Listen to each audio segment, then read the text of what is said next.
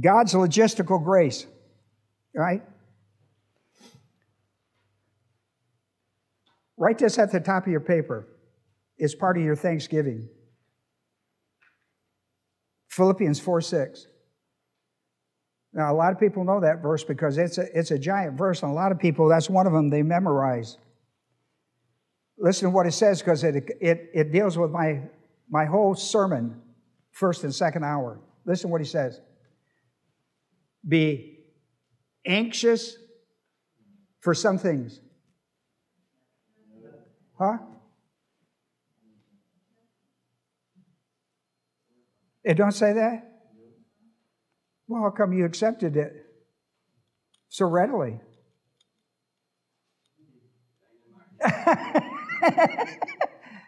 Horton said, well, I didn't.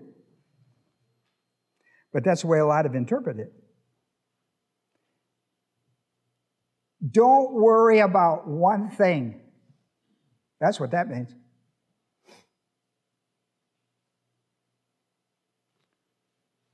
Do not be anxious for anything.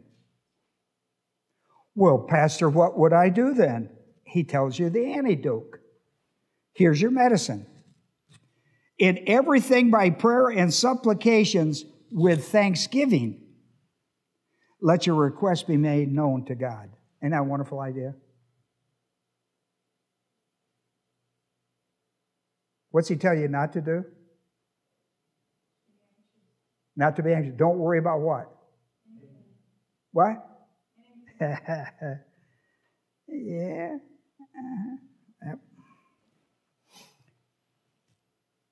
Logistical grace, God's logistical grace, is the doctrine that covers this. Don't be anxious for anything.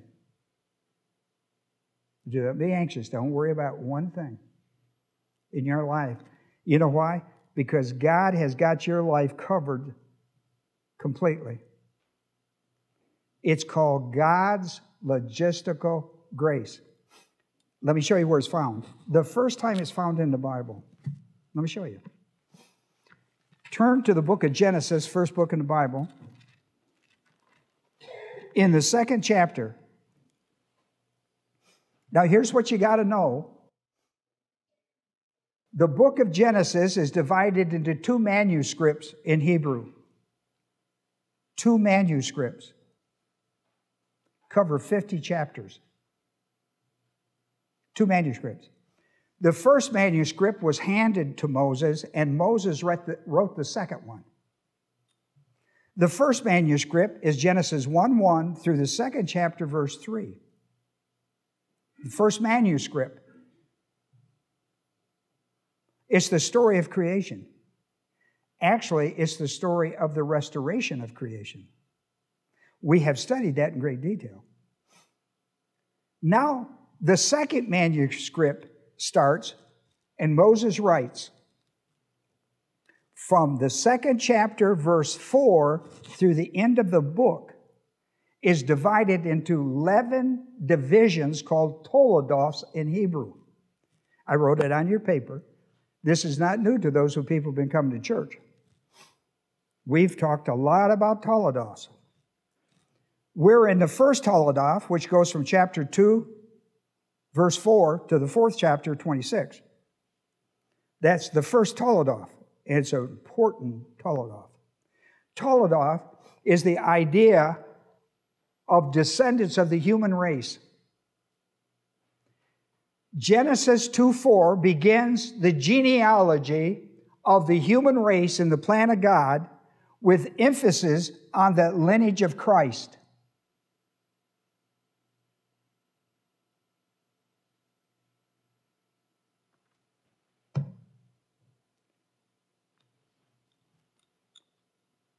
Right?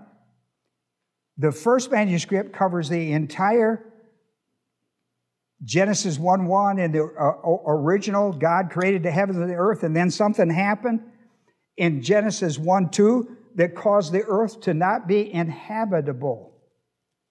Verse 2, the earth is uninhabitable. That's Isaiah 45:18.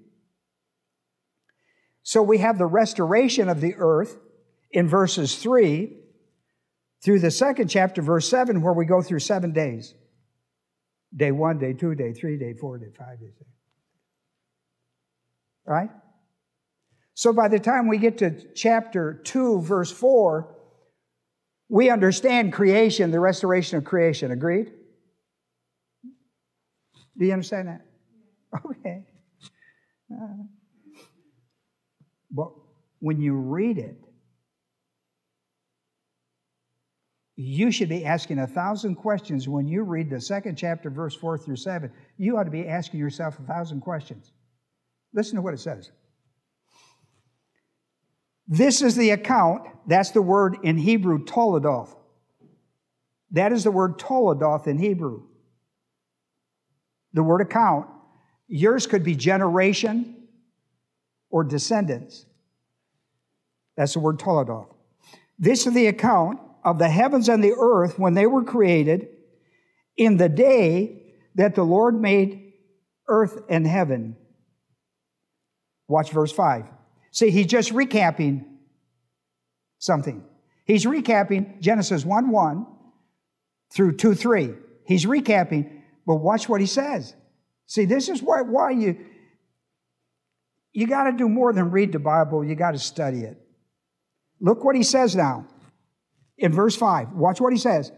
Now no shrub of the field was yet in the earth, and no plant of the field had yet sprouted, for the Lord God had not set rain upon the earth, and there was no man to cultivate it. You don't go like, what? How is it that you don't go, well, what? Because you just left a completed creation, right? So what is he talking about? You understand? Because he's opened up a subject that says there's no shrub. God said there was no shrubs. Where are you going to find that? Where are you going to look? Well, you go back and you understand God is teaching you something. You go back and look at Genesis 1:1 through the second chapter, verse 3, and you're going to find in day 3, right? Day 3, you're going to have plant life.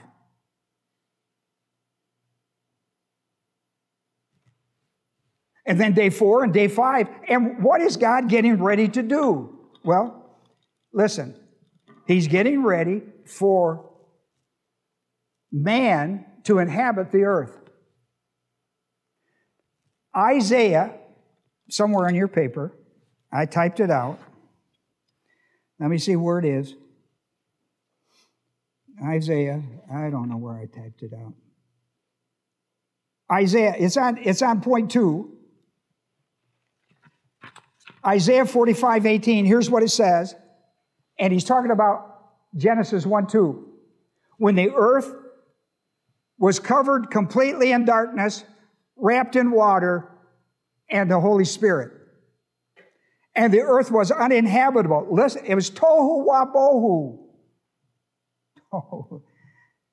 Tohu wabohu, that's Hebrew.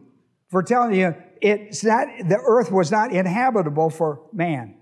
In Isaiah, he says, for thus says the Lord, who created the heavens, he is the God who formed the earth and made it. He established it, and he did not create it a waste place, tohu wabohu, but formed it to be inhabited. Do you understand that? So God created a heavens and earth that was perfect. Satan revolted in eternity past. And we have verse 2.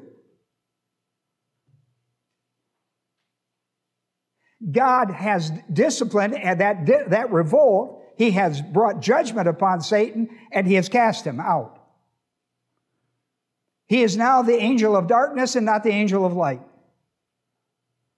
And then God gets ready, and here's what Moses is teaching, and God began to bring the earth so that it could be the ideal place to put mankind. Do you understand that? He created a perfect environment for a perfect man. Adam and Eve were created perfectly. It wasn't until they sinned that the mess grew. Yeah? Then we got thorns and thistles, and then we got the earth under a curse, and man's under a curse, and yada, yada. Right? So what he's talking about is that God, listen to me, and look at the top of your paper. Here is the primary point you must get. The primary point. Where did I put the primary point? The primary point. Well, here's the primary point anyhow. God prepares everything beforehand so that all of man's needs are being met at each stage of his life, counting the days, the month, the years, and etc. We call that principle God's logistical grace. Always preparing ahead for the events of your life.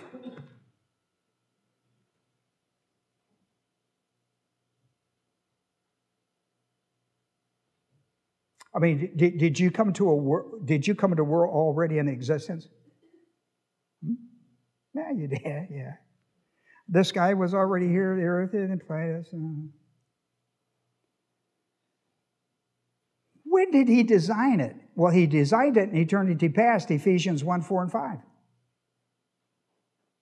In eternity past, God designed. You know where the plan of God comes from? It comes from eternity past. At the Eternal Life Conference. Listen, you ought to pay attention to this little phrase that's used in the New Testament, before the foundation of the world. It's used a lot. Before the foundation of the world. You should pay attention. What's he talking about before the foundation of the world? He's talking about God in eternity past. And listen, I don't know how many studies I'm into already. I'm only in the second chapter, but I've been teaching this a long time. I've taught a lot of this. The point is this, if you want to study the Bible and get it, you've got to be consistent in your study. Listen, if you went to school the way you come to church, you'd be illiterate. And that's the way you are in the Scriptures. You're illiterate because you don't stay in a consistent pattern of study. If you did this in school, you would flunk. And listen, so many people are living a Christian life in flunking. They don't even get a D. Well, today's lesson comes out of the second manuscript. It opens a manuscript. So I read 4. We're talking about no shrubs. So do we have shrubs today? Yeah. And guess where they come from? Well, they come from day 4, day 3, day 4, then you got day 5, day 6. This is where this stuff comes from. And what's he teaching us? He's teaching that God has this planned ahead of time and now is bringing it to pass. We have day 1, he corrects the darkness. We have 2, he corrects the water. Day 3, he's now getting ready to put man there. So he prepares all the things to make a good place for man, right? We got 4, 5, and 6. When you study creation, you have to separate the 6 days from each other to understand them. If you don't, you'll never understand them. So when you get into day 4, 5, and 6, then you've got the whole story. Then when you get to 7, the whole thing's done, right? Well, look, if you have never studied this stuff, you ought to go back to our website and pick it up. It'll probably take you a year to get it. And if you're hungry for the Word of God, what's it matter? Right? You should be hungry for the Word of God. So he opens up the second manuscript as if there was no first manuscript, but there was a completed heaven and earth, right? And yet he opens the second one up with there's no shrubs, no plants, and no man. And no man. Oh, look. No shrubs in the field, verse 5. No shrubs, no plants, No man. No shrubs in the field of the earth, no plants. For the Lord had not sent rain upon the earth. There was no man. You see the no's? There are 3 no's, right? There are 3 no's in your Bible? Yeah, there are 3 no's in your Bible. That's an N-O. Made it sound like, well, your nose is in the Bible, so that's good. No, but watch. Why did he, listen, if he'd have followed the order, he said there was no sprout, no shrubs, no plants.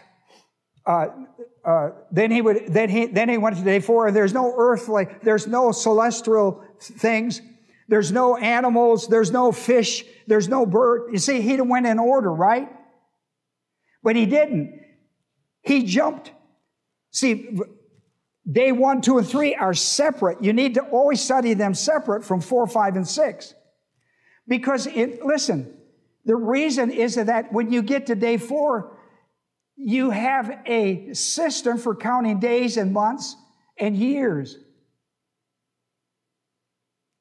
You don't in day 1, 2, and 3. We have no idea how long a period day 1 and 2 was because we don't have any system for counting it. Well, you should, I don't know. I've studied all this. I can't go back to do all this. I'm encouraged to study the Bible. I've told you nothing so far that's not in the Bible. Have I told you anything that's not in the Bible? I told you anything that's not in the Bible. Now watch this. Watch this. In the very next verse, see, in the other verse it says no rain. No shrub, no plant, no man, and no rain. Right? See, I just pay attention to that stuff. Yeah? Who likes no that much in your life? Right? So I pay attention to that stuff. I go, well, but this is a weird way to start a book that already has 2 chapters going. This is a strange way to open it. So, curious minds wanted to add. I guess they do. Now, watch this. No rain, a mist comes up from the ground.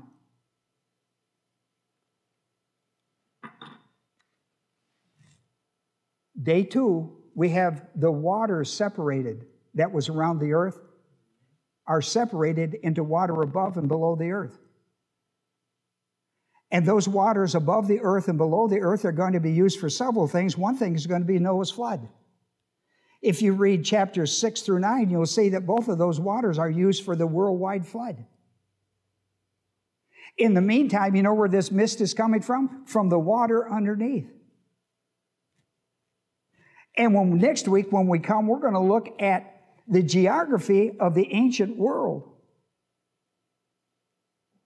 And you're going to see a water source come out from Eden and develop continents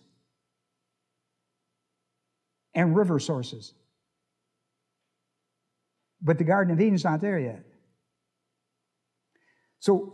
But we're in the process of doing all that. You see, and what's the point? See, I stand back and I go like, well, what's the point in this? What point, what doctrine is Moses trying to teach me? God takes care of man's needs. Is that not true?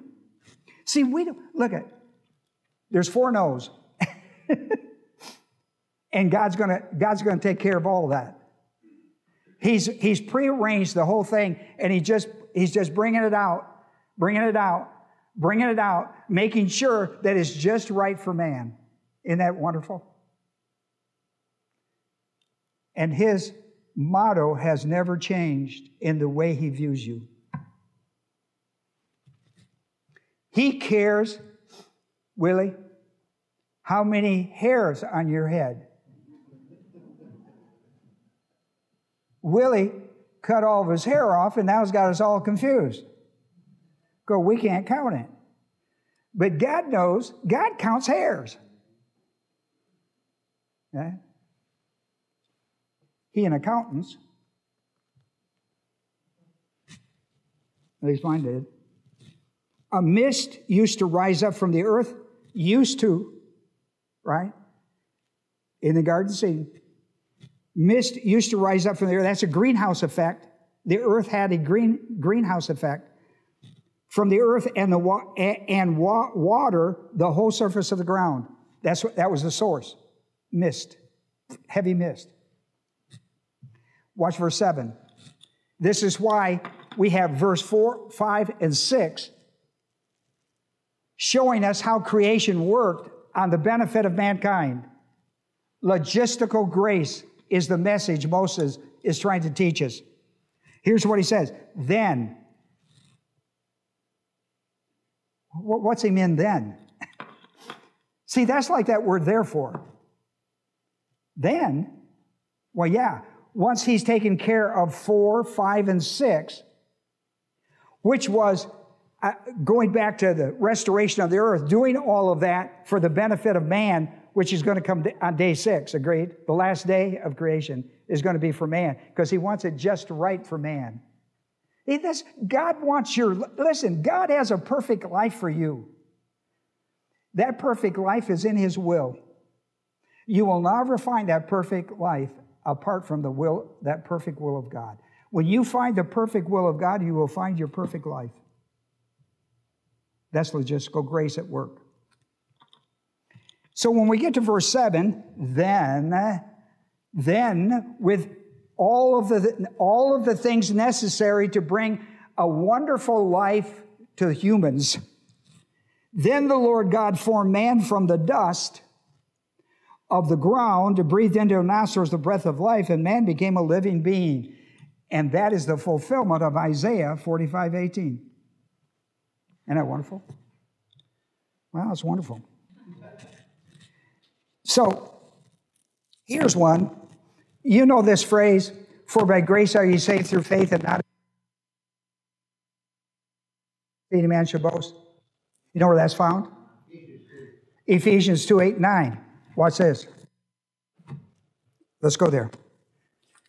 Let's go there. Let's look at verse 10. Because verse 10 has everything to do with our study. Now, of course, 8 through 10. Ephesians 2. I just quoted 8, 9. 9, not as a result of work so that no man should boast. Verse 10, for we in Christ, for by grace are saved through faith, not of yourselves, it's a gift of God, yada, yada. As a result, so, for we are his workmanship, created in Christ Jesus. That's the ultimate purpose, that God brought humanity into the creation story. When did he plan that? Listen to me. In eternity past. Look, you got Ephesians open? Well, look at chapter 1, verse 3 and 4. Look at chapter 3. Blessed be the God and Father of our Lord Jesus Christ, who has blessed us with every spiritual blessing in heavenly places in Christ. How are you going to get all the blessing gifts, all the gifts of blessings that God has prepared for you in eternity past? How are you going to, and he wants to put them on earth with you. He wants all those heavenly, wonderful gifts that he has prepared for you in eternity past. He wants to give them. Your feet are on earth. That's verse 3. Blessed be the God and Father of our Lord Jesus Christ, who has blessed us, that's believers in Christ, who has blessed us with every spiritual blessing in the heavenly places in Christ. If you're in Christ, you are, if you believe the gospel, that Christ came into the world to die for your sins, was buried and raised on the third day to give you life everlasting. If you believe that, then you're in Christ. At the moment you believe that gospel, you are baptized in the church age, you are baptized by the Holy Spirit into Christ. Galatians 3:27. You're baptized into Christ.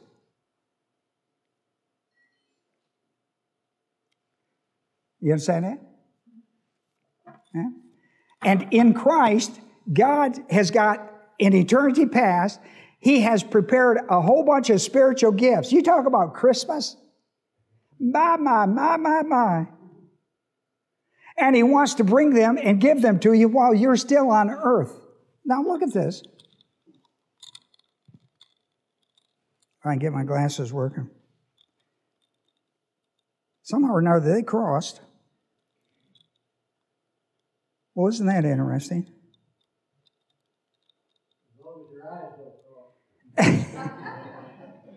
Well, just give me a moment. I don't...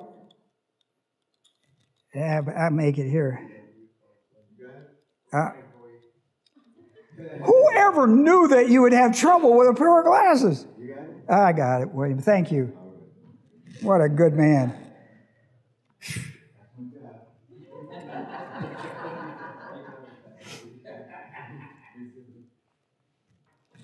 That's got to be a first for me, I tell you. Well, apparently it won't be a last. Oh, here we are in verse 3. He has blessed us with every spiritual blessings in the heavenly places in Christ. Watch verse 4. For just as he chose us in him before the foundation of the world. Before the foundation of the world. What is the foundation? Before Genesis, before the creation story. Right? The whole creation story is about preparing a wonderful place on earth to put man.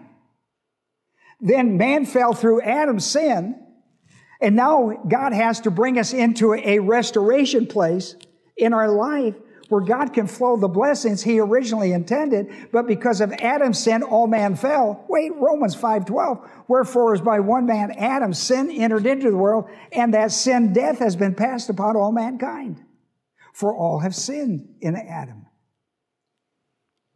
And Christ came into the world to remove that situation from us so that God could flow all of his blessings to your life. Blessings that had been prepared in eternity past in Christ. If you're in Christ, he wants to give you all of it. He wants to give you all of your Christmases before there are no more Christmases here. This is an earth deal. You understand that? I think one of the reasons my glasses do that is because I take them on and off all the time and I can't help myself. Well, I guess I could, but I have William. Just as he chose us in him before the foundation of the world, that we would be holy and blameless before him, and then he goes into the subject of love. See, we are his workmanship. We are his workmanship. As a result of salvation, we are his workmanship. And what God wants to do is he wants to flow the spiritual blessings prepared for you in eternity past. In Christ they are. For example, eternal life is in Christ. And he says before he leaves in John 14, I go to prepare a place for you. And if I go, I'll come back. But in the meantime, I'm preparing you a place in case you come before I come. If you come before I come, I've got a place prepared for you. Therefore, to die is to be absent from the body, is to be present with the Lord in hotel heaven. Won't cost you a thing. Price has been paid. Christ on a cross. Do you realize that? Do you realize that you have that? If you don't do anything else, at least you got that done deal. That's a done deal. Well, I hope it's for you, boy. I hope it's for you. Now, here's logistical grace. Here's 1 point of 9. I've got 9 points. Of course, I'm not going to get to it. I'm out of time. Is that clock right? Huh? Is that 11? 11:10 right now. It's 11:10. Oh boy. See, I was about to go home. I thought, how's that possible? 11:03, you got 27 minutes. I got 27 minutes. I got 27 minutes. Look. Here are 9 doctrines on it. You ought to learn logistical grace. You know, logistical grace says God has prepared everything to give you blessings. He's prepared everything in eternity past. In Christ, if you are a believer in Christ, by that I mean you believe he died for your sins, buried, and raised from the dead. That's the gospel. 1 Corinthians 15, 3 and 4, that's the gospel. If you believe that, God has, every day is Christmas. As far as gift giving. The greatest gift he gave is the gift of salvation. From there, he just keeps on giving. And you ought to be getting them. You ought to be getting them. right? He's got them for you. And where are they? They're in Christ. If you're in Christ, you got them. And you ought to be getting them. You ought to be able to see them and see the marvelous grace of God and how what is logistical grace? It's Him providing for your needs before they are needs. Do you understand that? Listen, He creates needs in your life so that you have this gift coming to you to meet it. Do you understand that? God creates needs in your life so that you can turn to grace and have those needs met. There, when He meets your need, you go like, oh, I need, and not want now, need. Write this on your paper, Philippians 4:19. You know, God supply all my needs according to the riches of the glory of Christ. Supply all my needs. Listen, when you have a need, God has a need to give you more than you need.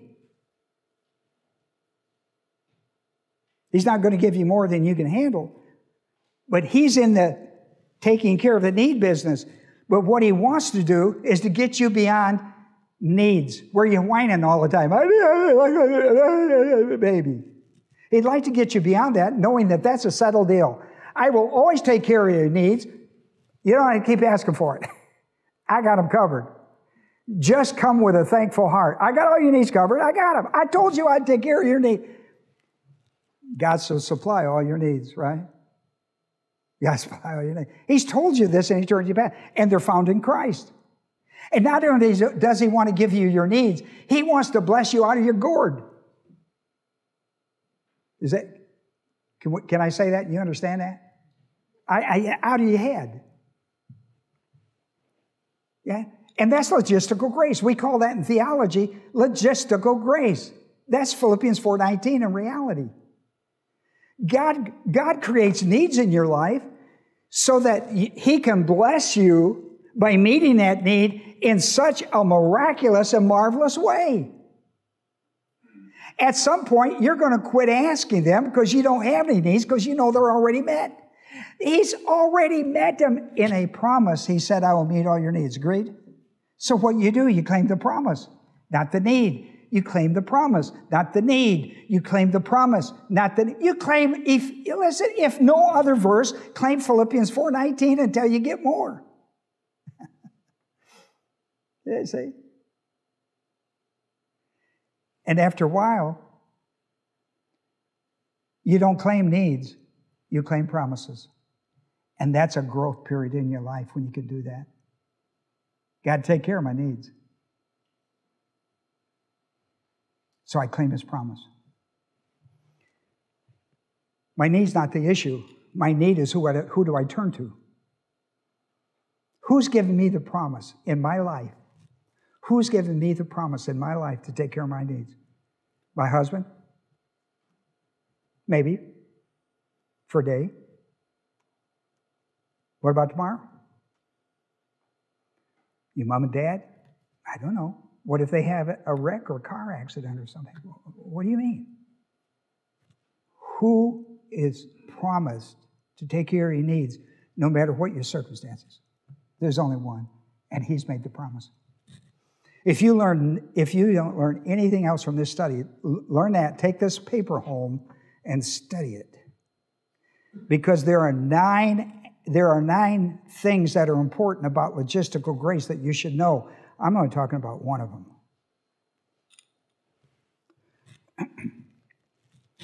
I love what Jesus did right out of Moses.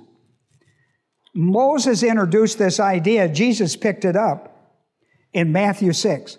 So let's look at Matthew 6, because now I've got about 10 minutes, I suppose. I don't know. Rick's keeping up with it for me. And the deacons have a latch, and when my time goes over, they just pull it, and I fall down into the basement. And the rest of you go home. So here we are in Matthew 6. Now, you'll be familiar with this, but you've really never studied it. But you will be familiar with it because it's popular. I'm in verse 25. Now, in this is a long deal. It goes from 25 to 34. If you have a study Bible, it says the cure for anxiety. My Bible says this passage will cure anxiety. Isn't that good? Next time you go to the pharmacy, ask them if you could put that on their schedule. I have a cure for any anxiety. Anybody comes with anxiety, I've got it, and it'll be free. Would you do that for me? You think they'd take that deal? I asked one the other day, and he said no. I said, I got an absolute... You think they thought I was nuts at public? A little bit. They wouldn't have been too far wrong. For this reason I say to you, do not be worried about your life. He said, by the way, as to what you shall eat or what you shall drink, or your body.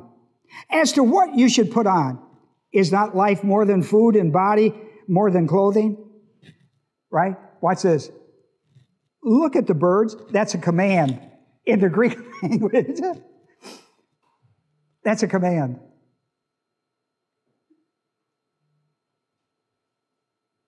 You know you can learn quite a bit from birds. But Jesus said, let me just boil it down for you. So you don't have to spend a lot of time with it. Look at the birds of the air. Now watch this. They don't sow, they don't reap, they don't gather into barns. You ever had a conversation with a bird? My mother had a parakeet. That was the nastiest talking bird I had ever been around in my life. I'd never been around people. I worked with oil riggers for a while. That bird had a worse mouth than they did. And that bird, when a boy walked in, he would curse at him. And when a girl walked in, he'd whistle. I went, that bird is smarter than I am. A bird. So, you might learn some things from birds. We never would bring our children around it. Because there was stuff that bird was saying I didn't want my kids to hear. Wait till they get to school. They can go to Moody and get that. Look at the birds of the air. Now watch. He uses human terms for birds. They don't what? So they don't reap, and they don't store stuff. Those are human terms that we should learn from birds. You know what that is? Who takes care of these things? If they don't have a job, and who takes care of these things? If they don't sow, they don't reap, and they don't store, who's taking care of them? I mean, how do they get along? How do they make it through the week? How do they get through the month? You got more month than money, right? Remember those days? Should have been in the ministry. Right? So, what's he saying? He's teaching logistical grace. With birds, he's teaching logistical grace. Right? Who takes care of the birds? Well, who created them? Well, when you go to Genesis account, we know God created them. And he created them with a need that he would meet. Who feeds the birds? Well, I'll tell you, the same guy that put them on the ark and sent them on a trip. Paid their way. Right? The birds got there. That's how that parakeet, I guess, got there. They cursed like a sailor. Maybe that's why he cursed like a sailor. Then, listen, he asked a question. If God takes care of the birds that are made after species and not after the image according to the likeness of God, who takes care of them? Then he asked a question. Watch the question he asked. Are you not more worthy? Are you not worthy much more than they? The answer is yes. Why? Because you were made in the image according to the likeness of God, and they were made after their kind, their species DNA. A bird's a bird, a fish is a fish, and a dog's a dog. You know that. Of course, we don't know if they're male or female anymore, but we do know that what they are. And who of you, by being worried, can add a single hour to your life? That's what this Bible says. That's not what it says in the Greek language. And I mentioned this on your paper somewhere. I mentioned this on your paper. Down there is stature. I don't even know where it is anymore. But anyhow, what it means, you can't add any stage of your life. You can't plan any stage of your life. Listen, the best laid plans, right? Best laid plans. That's an idiom, isn't it? The best laid plans.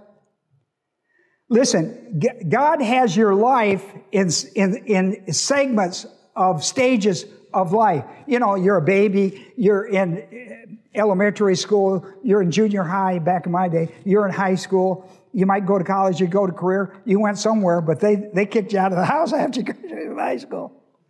That's the way I was raised. What you going to do? My senior year, everybody in the family said, what you going to do, Ron? I said, I don't know. Everybody said, well, you know, you're going to get booted out. And I said, well, I'll go to college. Will they take care of me a little further along? And I said, no. Look, are you not more worthy? Are you not worthy? See, that's one section. In verse 27, we have another idea established. There are 4 sections to this discussion. And who of you, by being worried, can add or change or mess with any period of your life? Your life is in episodes. Do you not know that? I'll tell you how you know. I don't care where you are in your life. You can look back and you can see events that carried you to where you are. Good, bad, and ugly. You can't do that with the exact same thing out forward, can you? But once you get there, you can look back and you go like, cha-ching, cha-ching, cha-ching. And what you should see is how God has miraculously brought you through to where you are today by His enormous, wonderful grace. That was logistical grace that brought you. He created a need. Listen to me. You're going to miss this. Somebody took my clock down.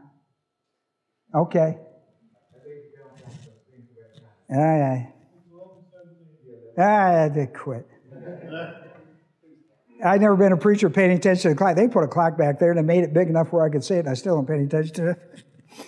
I tried to. My stomach tells me when it's time to go home. That's why I don't eat anything at halftime. What was I talking about? No. You can't add anything to your life. You can't add anything to your life. Just except where, listen, you know how to figure out how you're going to go the next 30 years? Connect up with God. Because it was God who brought you through to get you where you are. Just pay attention to God. He'll take you the rest of the way on. Just pay attention to God. Listen, what I don't want you to miss, logistical grace is not going to take just care of your needs. He wants to shower, what's that song? Blessings from heaven. How's that go, Rick? Do it again, Lynn. Showers of blessings. I forget how that goes. I had it in my head for a moment, and that's what happens when you get further down the road. Here's verse 28. And why are you worried about clothing? You know, how you look. Observe. There's another command. Observe how the lilies of the field grow. Now he's got you off of birds and onto flowers. What are the lessons we could learn from flowers? He says, well, here it is. They don't toil, nor do they spin. You know, spinning is to develop the clothes you wear. They don't toil to get the material, and they don't spin the material into clothing for you to wear, right? Who takes care of that? Who does all that? See, that's human terms. Who takes care of all that stuff? God. Those are kind of needs, right? They're the needs. And so who takes care of all that? Listen, the one who promised. Listen, you don't have to hold on to your need. You need to hold on to your what? Hold on to your... It's not your need you have to hold on to. It's your what? Promise. Faith is how you get it. Do it. But you got to have the promise. Who promised you that he would pay your rent? Who promised you? You see what I mean? Well, I've been promised they would pay it. Well, God honors his promise. He has promised. Your need, you hold on to your need, it's nothing. God has created a need in your life so you could turn to him and see the miraculous, marvelous grace of your heavenly Father who has promised to take care of you until death. Agreed? And beyond. That's called logistical grace. That's Philippians 4:19 among many other passages on that piece of paper. So we have 28. Verse 29, he goes on with that idea of flowers. Yet I say to you that not even Solomon in all of his glory clothed himself like one of these. You see, toil and spin and clothe. You see the idea? Verse 30. But if God, that's a first-class condition. For if God so clothed the grass of the field, and he did. Now we got grass of the field, you know, where you put cows and goats and sheep, I guess. We put cows as a kid. So if God so clothed the grass of the field, and he did,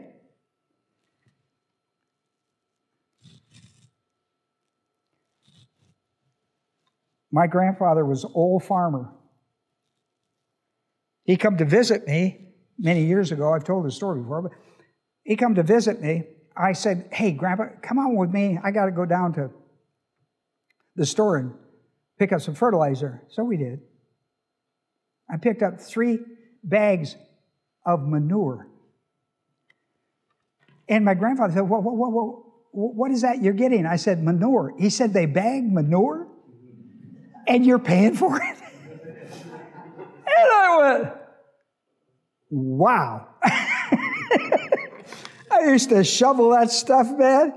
And my grandfather was shocked that we would actually go out and buy bags of it and bring it home. He said, man, I could have made a fortune if I'd have known people would buy manure. I'd have had more cows than you could imagine. Well, if God so clothed the grass of the field, which is alive today and tomorrow is thrown into the furnace, in other words, it has short lifespan, will he not much more clothe you of little faith? See, he tells you the problem. See, if you hang on to the need without handing on the promise, see, your need, you're looking at all the wrong places for all the wrong reasons. But if you hold on to the promise, because he's promised he'd take care of your need, so you don't have to hold on to the need. What you have to hold on is the promise, and hold on to the one who's promised it. You know what? And Horton was right. You know what's required to do that? Faith. It requires faith. We walk by faith, not by sight. 2 Corinthians 5:7, we walk by faith, not by sight. Hold on to the promise, because when you hold on to the promise, you're holding on to the promise keeper. And you hold on until he meets that need. You hold on by faith, not by sight. When sight comes, it's not even an issue. The issue is how faithful God is to what he's promised me.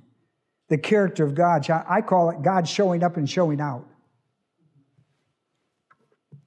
Well, here we are in 31. This is our 4th section.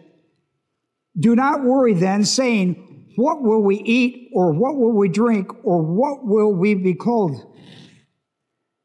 See, the word what are markers. You spend too much time, we all do, on the what's and not the who. We spend too much time on the details of life and not on the source of it.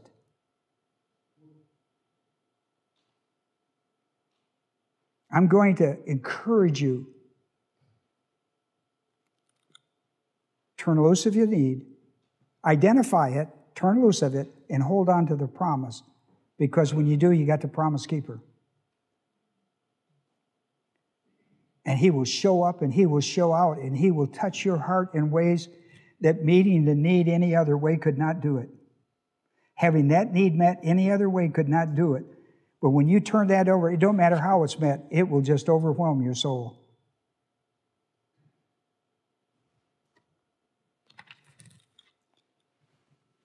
Verse 32.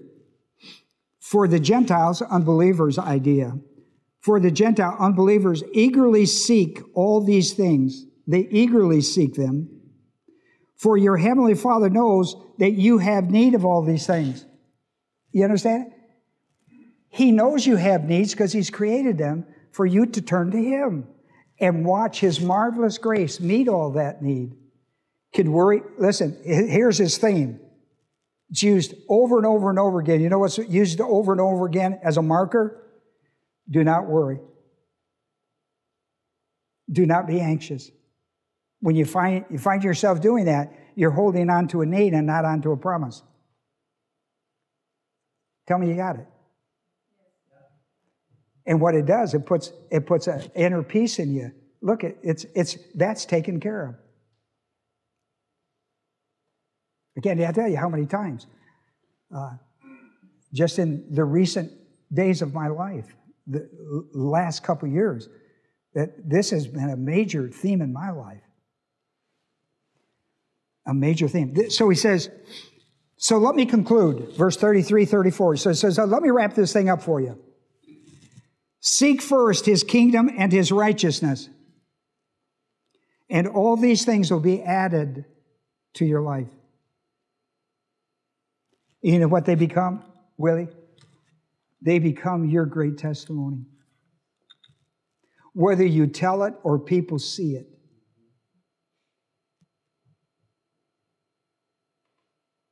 Sometimes they read your life like a book. You don't have to tell them your book. They read your life. Logistical grace, it's called logistical grace in theology. It's one of the most marvelous things you could ever grasp a hold of. I want you to have that in Moody. This is why I pray about every day of my life.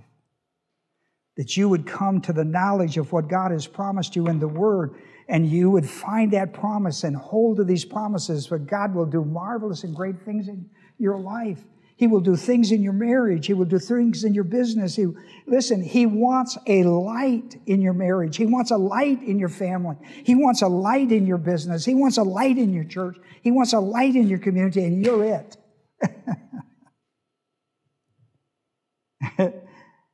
And that's a good thing.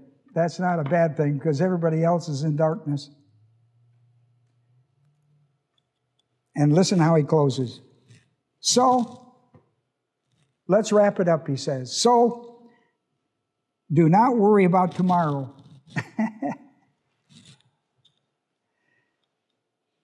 Do not worry about tomorrow. Listen, where's your need? In the big scheme of days and points, where's your need? Right now.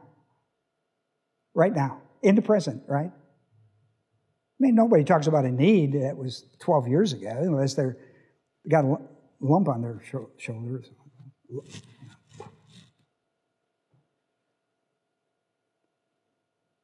What you should learn for tomorrow is how God handled today. Agreed? Come on. I've spent enough time with you right here to pound an idea. Have that? Listen, he didn't say what was there. Listen, I've covered today. How are you going to take care of your needs today? Am I going to hold on to my need or my what? I'm going to hold on to my promise, ain't I? Because the one that I'm holding on to is God, who is the promise keeper. And what I learned from that, when God shows up and shows out, carries my tomorrows. What am I going to do tomorrow? I'm going to do the same thing I did today. Do you see that? He says, so then, don't worry about tomorrow. Tomorrow will care for itself. Boy, that's one we ought to put on our refrigerator, shouldn't we? Each day. See, we're talking about tomorrows. Each day, whether we're talking about yesterday, today, or tomorrow, the principle is that each day has enough trouble of its own. Just because you got rid of one doesn't mean you're going to have another. What you're learning is that God provides in the most miraculous ways on your life. Oh, well, He probably do that for other people, Ron, but I don't think He'd do it for me. Listen, are you born again? Are you born again? Do you believe that Christ died for your sins, was buried and raised from the dead the third day? Then you're saved. And He wants to put a testimony in your heart about the faithfulness of God.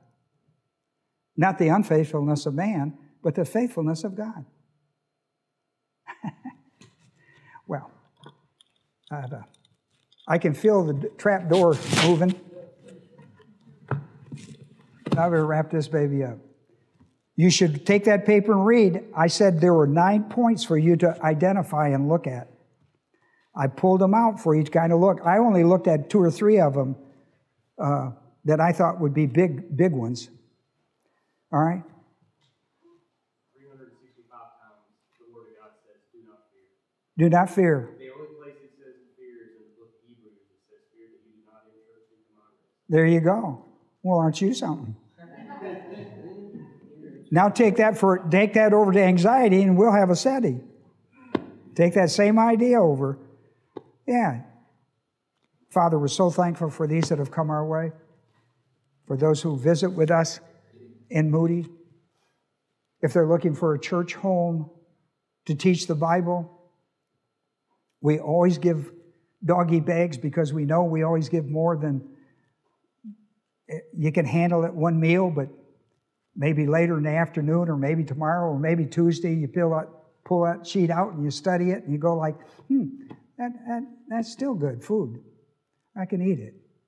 I pray that, Father.